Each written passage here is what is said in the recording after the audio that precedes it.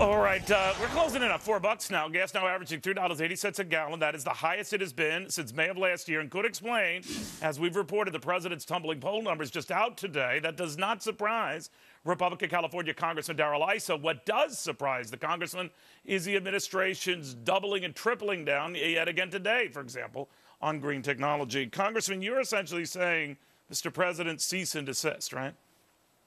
Well, absolutely. You know, the president wants to have it both ways. His programs have failed. The Solyndras obviously are not success stories.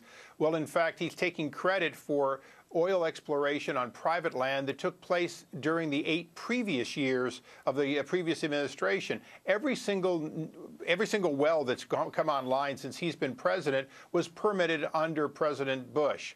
Under his leadership, quite frankly, we're down more than 15% on public lands, and even down in some cases on private lands. And as we've held field hearings, we've realized that these new technologies that are delivering us new yields are in spite of an administration that's trying to cut it back.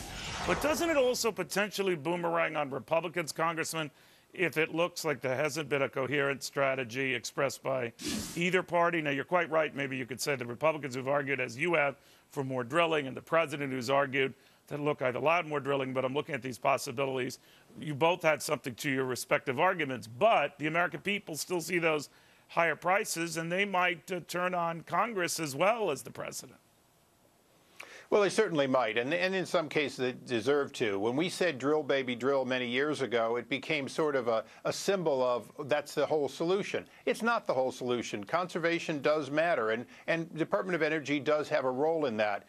But, Neil, let's just understand, the president's solutions right now are subsidized. They're $20 a gallon equivalent subsidies that he's talking about.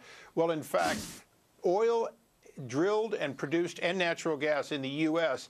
represents, and I'll just give you a rough number, if we were to produce all of the oil in the U.S. that we import, the additional, they'd still be sold at market prices, but it would be over $600 million a day going to landowners in Ohio, in Pennsylvania, in North Dakota. So you're talking about $600 million a day of additional revenue going into people's pocket that buy at Walmart, that buy throughout the country. It's not just that oil prices would be stable and domestic.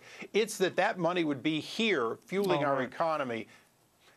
And, Neil, I think that's the important issue, is that you're not just talking about a domestic supply that might maintain prices, but even if those prices stayed at $100 a barrel, imagine if $60 or $70 a barrel after lift costs all went in the pockets of American landowners who ultimately lease their land out for exploration.